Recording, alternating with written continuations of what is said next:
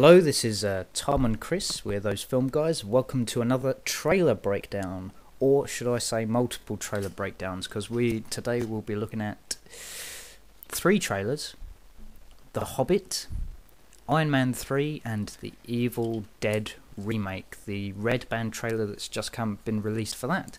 So let's get started with The Hobbit's new trailer.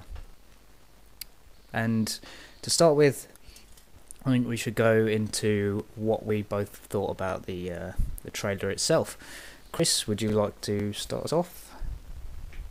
Yeah, I'm really excited, especially, I know I've said this a few times, that Lord of the Rings is my favourite film of all time. I see all three as one. So it's just seeing Middle-earth again on the big screen, and just giving this taster, it just looks amazing. Not sure about the comedic tone. I know that the book is a lot more light-hearted than the Lord of the Rings, and that may detract from me liking it better than or equal to Lord of the Rings, but I still think it looks amazing, and just seeing these characters and the world back again.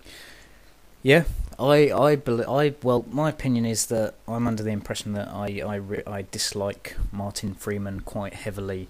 I think he's a wet blanket whenever he's on screen. He's not very likable presence, and I just don't particularly think he can act at all.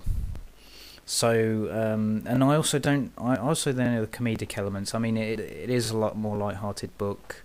The comedic elements are there, but I also find the use of really heavy CGI a bit of a distraction. And I know, of course, the original Lord of the Rings trilogy had heavy, massive amounts of CGI, but it was blended in such a way where you could perceive it as reality, and it did have that element of fantasy.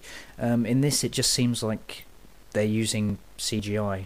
To me, it doesn't seem like it's blended very well, but of course that's judging from the trailers alone. So I'll have to see the film before I can really make a judgment on it. Yeah, I did notice that myself. It does seem a lot more cleaner and a lot more, clinical than the Lord of the Rings perhaps did.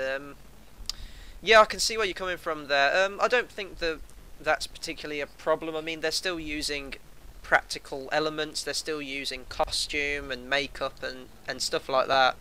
So I think we'll have to see the entire film as a whole before we can comment on that. But yeah, highest praise from me from this new trailer.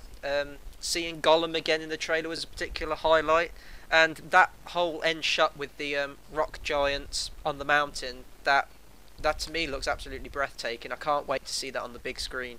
Yeah, it just gets a meh from me, a pass. That's all I can really say about it. It doesn't entice me the way the first trailer did. I have to say that the soundtrack used in this trailer didn't excite me as much as the Dwarven song from the first trailer did.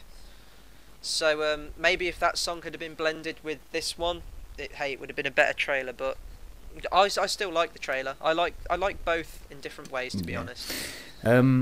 So is that? Do you have anything else to add to that, or should we? No, move on? I think we've covered it. Yep. Okay. Let's move on.